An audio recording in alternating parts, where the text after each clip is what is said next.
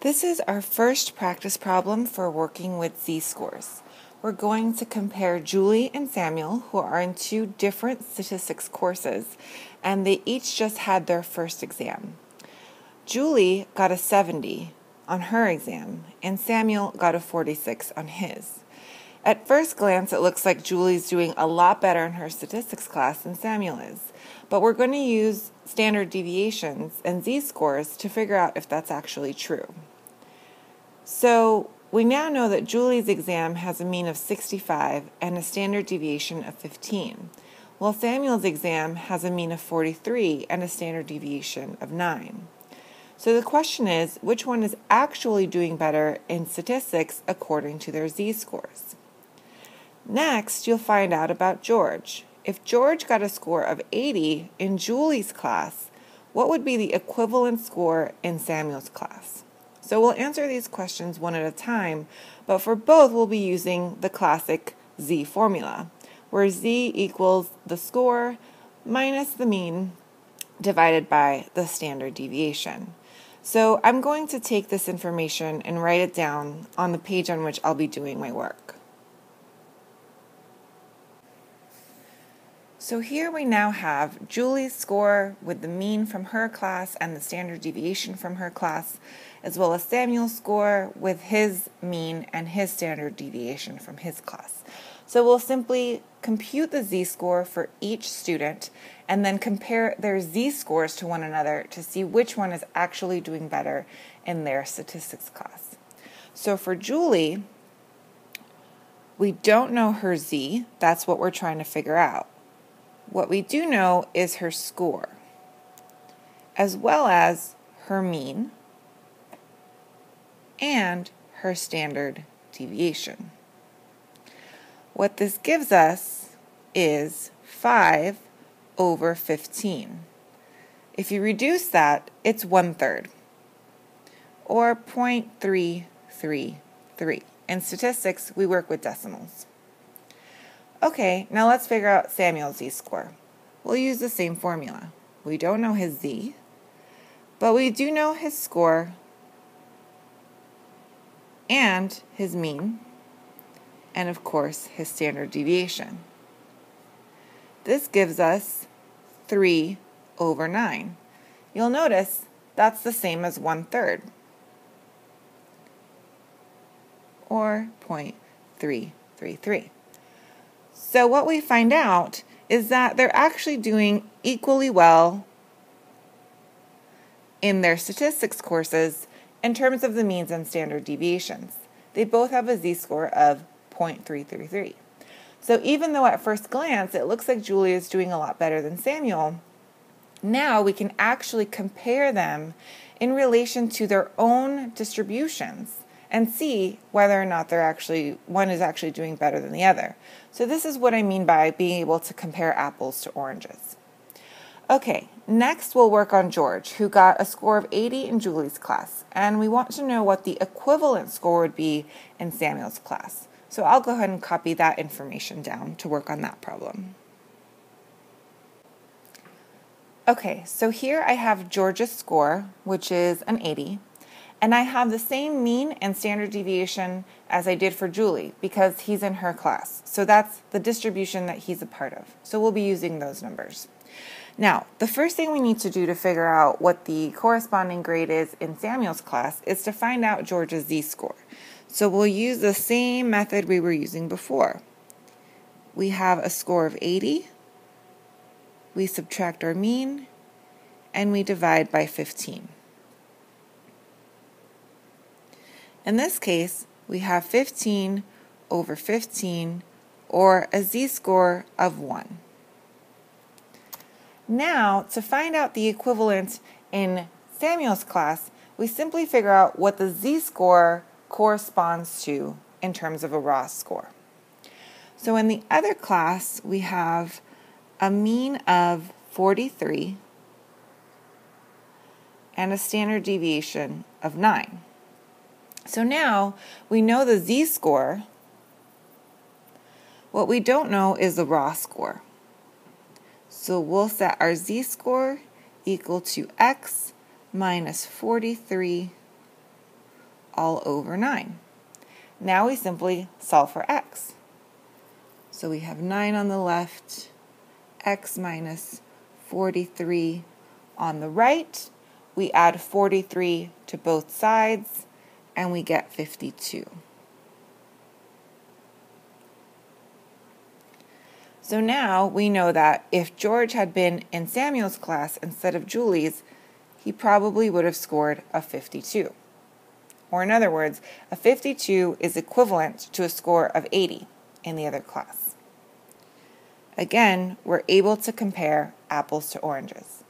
So when you are working with z-scores, you often don't know either the z-score, which is what you're trying to figure out, or the raw score. So you'll usually have all 3 other numbers or a way to find them. So when you're first looking at a z-score problem, make sure that you ask yourself, what is it that I'm eventually solving for and how can I get there? Is it my z?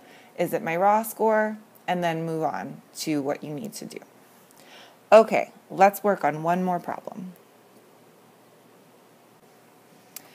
Okay, here we have a somewhat more complex problem. Suppose you are researching the effect of depression on health. You've gathered a sample of people who've been diagnosed with depression, and you ask them to run a 40-yard dash. You collect their time to run the 40-yard dash in seconds, and you have the data below.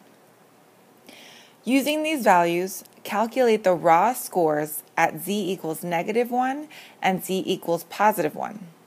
In addition, what is the z-score of the underlined score in the sample? In this case, that's 12.1. And I've given you a hint. Here, all we have is raw data. And so we're going to have to do a lot of calculations in order to finally get to those raw scores that correspond to those z-scores.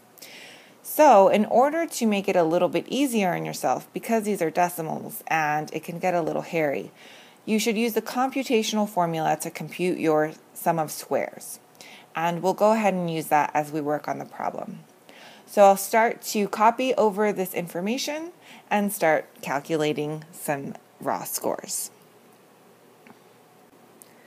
So here I have the raw data, now as a list that I can more easily work with, as well as the definition the formula for my z-score. Now you'll notice that we're missing a couple things here. So first, we're missing our mean. But that we can easily calculate, right? We simply add up our scores and divide by the number of scores. What we really don't have is our standard deviation. And that's what's going to take a little bit longer to calculate. So if you remember, the way that we calculate standard deviation is by taking the square root of our variance, which is sum of squares divided by n minus 1. In this case, we're dividing by n minus 1 because this is a sample. This is not all depressed people running a 40-yard dash. It's only a few people out of that population. So now we have the formula for our standard deviation, but even within this formula, we're missing some stuff. We definitely have our n, but we don't have is our sum of squares. Okay, so let's remember the formula for our sum of squares. So our sum of squares, using our computational formula, is the sum of x squared minus the sum of x all squared. Remember, those are going to be two different numbers, divided by n. Okay, well here we definitely have everything we need, right? X is only referring to the scores, and n is simply the number of scores that we have. So we can definitely figure out our sum of squares so that we can figure out our standard deviation so that we can then figure out the z-scores or the raw scores that would go with those z-scores. Okay, So a lot of calculations, but nothing that we can't do. So we'll start by figuring out our sum of squares. So in order to figure out our sum of squares, I forgot my square here. We're going to have to both sum our scores as well as square each score and then sum those squared scores. So for example, for 10.2, if we square that, we come up with 104.04. For 9.1, it's 82.81, and so on. So I'll go ahead and fill in those squares so that we can sum those. So I've gone ahead and squared each one of my scores, and if I sum all of those numbers, I get 709.44. So that gives me this number here. But now we need to also find the sum of x, so adding up all our scores, and square that. So if we add up all of our scores, we get 72.6, and if we square that, we get 5,270.76. Okay, so now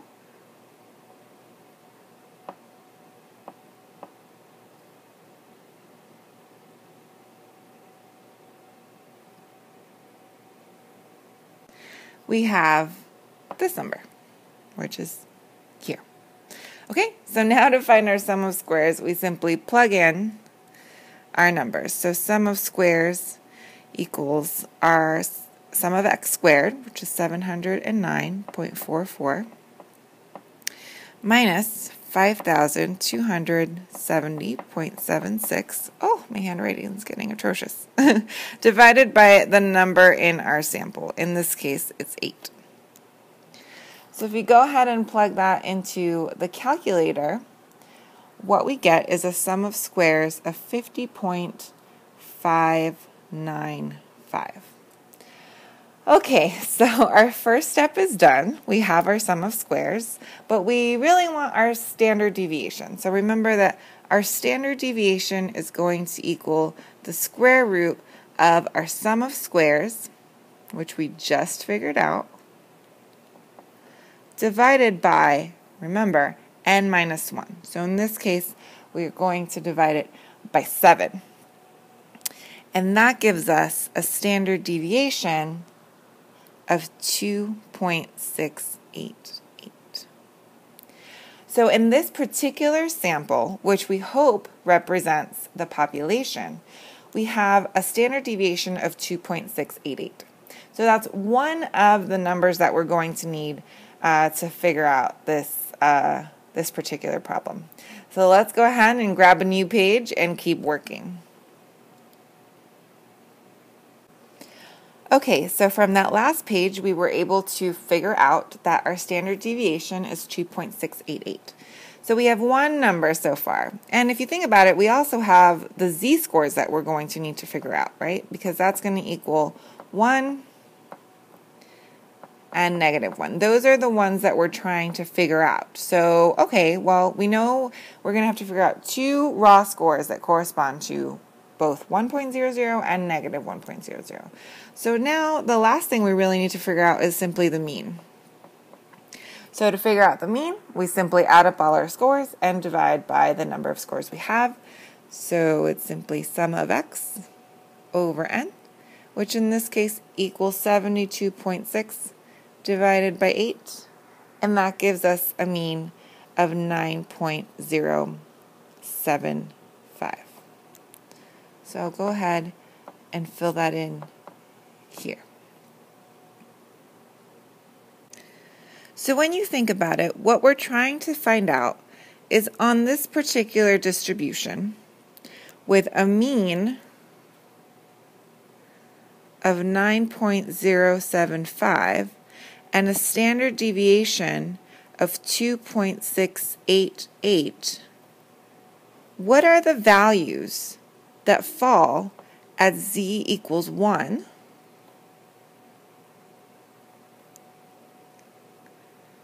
and z equals -1. That's all we're trying to figure out. All right, so all we're going to do is plug in the numbers that we have to figure out what those raw scores would be. So for z equals, we'll go on this side, -1, we don't know the score. That's the whole point that we're trying to figure out. We know our mean, and we know our standard deviation. So now all we have to do is solve for x, right? So go ahead and solve for x and let me know what you get.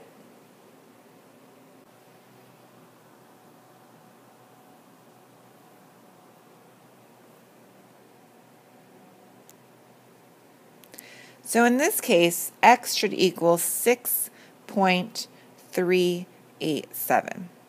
Now, some students get slightly confused because they think, oh, but it's a negative z, so shouldn't it be a negative number? No, remember that a negative z simply tells us that that number happens to be below the mean, right? So it needs to be below the mean, not necessarily negative. And in this case, yes, we have a number that's below the mean at 6.387. So now we'll figure out the other side of it.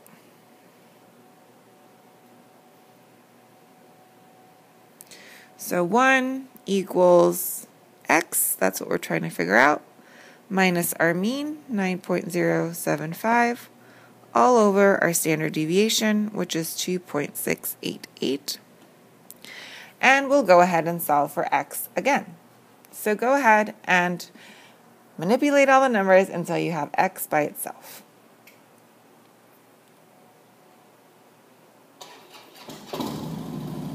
What you should get is that the number is 11.763. And that makes sense because that's above the mean of 9.075. So hopefully you've been able to follow all of this crazy writing to find that the scores that match one standard deviation below the mean and one standard deviation above the mean are these numbers here. In other words, the z-scores of -1 and +1 correspond to these numbers here.